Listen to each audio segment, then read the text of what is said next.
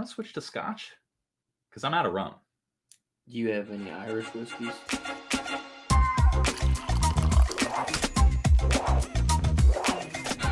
Rod had a good question. Can you ask Kyle's thoughts on the audacity that a lot of ambitious newbies bring with them that makes them comfortable putting themselves out there even before they know shit?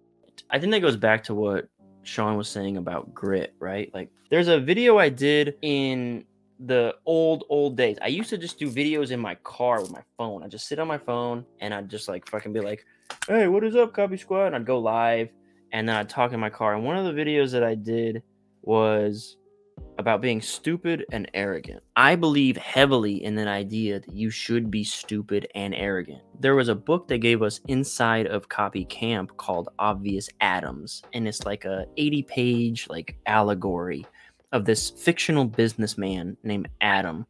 And Obvious Adams, he wanted to work at this business. He wanted to work at some sort, let's call it a manufacturing thing. He wanted to work at, some manufacturing plant or something. And so when he decided he wanted to work there, what did he do? He walked into the front office of that business at their headquarters. And he said, hey, is Frank Thompson or whatever, the CEO, is Frank Thompson in? He asked the front desk lady. And she was like, yes, but he's in a meeting right now. He says, okay, when's that meeting over? And she says, 20 minutes. Would you like to take a seat? And he goes, okay. So Obvious Adams sits down. Obvious Adams is a nobody. And he's going to go speak with the CEO of like one of the biggest like manufacturing companies. She says, okay, his meeting's over if you want to speak with him. And for whatever reason, the woman just thought he should be there or was meant to see this guy at this time because of the way he was talking. So he goes in the office and the CEO's like, who are you? He's like, hey, my name's Adam. And he's like, what can I do for you, Adam? And he's like, I want to work here. And the CEO was like, well, what do you want to do? And he's like, it's a good company. It seems nice. And I want to work here. So I think this would be a great place to have a job. And the CEO was just taken aback. He's like so impressed with Obvious Adams. But the truth is, Obvious Adams is just doing the obvious thing. And a lot of people make this mistake. I'll get this question in my Discord at copysquad.net/light, LITE. And I get this question in my Discord, like, should I start in the health niche and then write a couple of successful controls and then make my way over to the financial niche because I know financial is supposed to be harder or like this, or like it's harder to get into this or this. And it's like, bro, if you want to write financial, why don't you start writing financial? Obvious Adams kind of shit. The CEO is talking to Obvious Adams and is sort of like, he's sort of impressed with how bold or whatever he is. But the reality is he just has the audacity to say, I want that job. I'm going to go ask that guy for that job. And a lot of copywriters talk about this audacity in this question.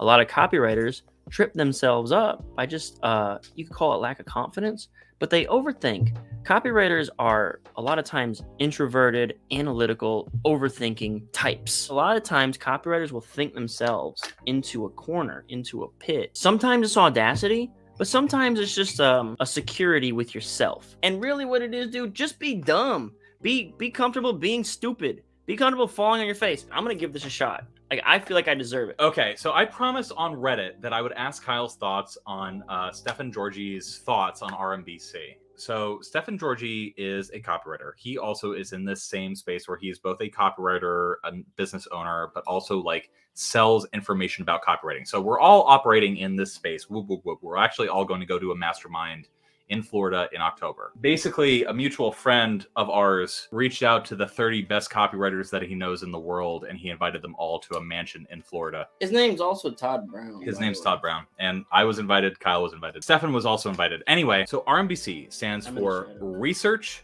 Mechanism, Brief, Copy. And really, all that is, if you buy Stefan Georgi's product, is you learn how he does research. You learn how he thinks of mechanisms. You learn how he prepares a brief for a client. You learn how he prepares the copy. So here's the difference between RMBC, Stefan Georgi's RMBC, and Kyle Milligan. With RMBC, it's from soup to nuts, like, here's how you approach a copywriting project. And the last step in that process is the copywriting. Kyle's approach is the copywriting first. Copywriting is different. It's a different register than normal everyday speech. It uses different codes. It signals different things. What is going on at the sentence level, at the paragraph level, at the idea level? And how is it connecting with an audience? And he has taken that and morphed it into a process for generating a lead. Stefan Georgi's RMBC method, it's really good for producing a lot of copy. It gives you a set process. But when you get to the C part of RMBC, actually writing the copy, I think it fails a little bit. And I think his stuff succeeds a great deal. Every single sentence of a piece of long-form copy and short-form copy is a code.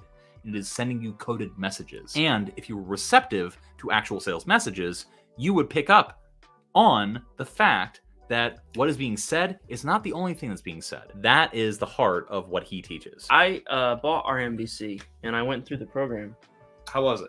It was good. It was really good. I am a big process guy. Like, that does matter to me. RMBC, I like it for the fact that it is a process. Like, it's a guy who codified what his process is, and for that, I have much respect for it. I will say that for me and financial copy, RMBC doesn't necessarily make logical sense.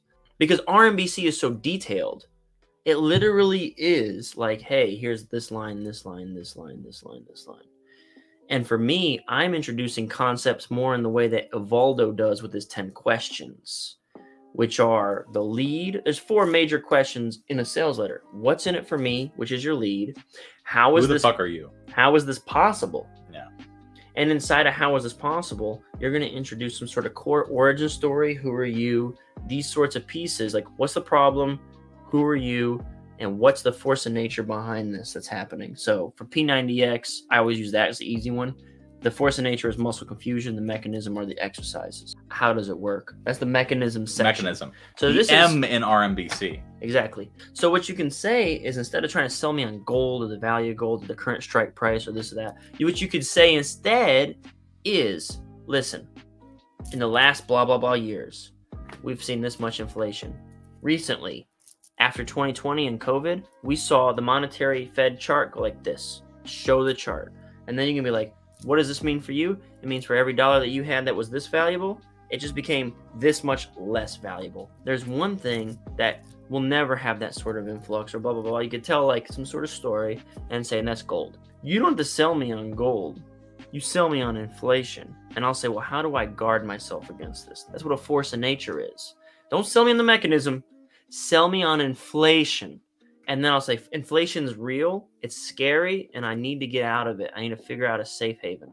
Now I will beg you for gold. Sell me on the force of nature, and I will demand your mechanism of you. And that's how I found success in my writing. One of the things that you need to keep in mind when it comes to copywriting is that everybody has desires, notions, and identities. Desires, hey, I want a lot of money. He just went to a conference where everybody was talking about, like, hey, look at this mine. It's going to make a lot of money. Chart, chart, chart, chart, chart, chart, chart. They were speaking to the logical aspect of desire. They weren't understanding that monetary gain is attached to bigger desires that are attached to notions and identities. And notions about the world, what is true, and identities, do you fit into some sort of bigger piece of the world? And also, do you stand against some other aspect of the world? That's all part of it too. You have to be conscious as a copywriter of these things. If you want to be a super successful copywriter, you're going to understand that like every single person has desires, notions, identifications that you need to tap into and you need to speak to in order to speak to them well, in order to sell what you were trying to sell, in order to convince them that you are the person that they are talking to. If you can signal what your prospect wants in your copywriting, you will get sales. Thanks so much for tuning in. I hope you found this valuable. And until next time, peace out, Copy Squad. Peace out. People who love Copy That, and I hope you're doing well. Have a wonderful weekend. I hope you have a wonderful... That's your sign off? I hope you have a wonderful, fulfilling life too. Peace out, Copy Squad.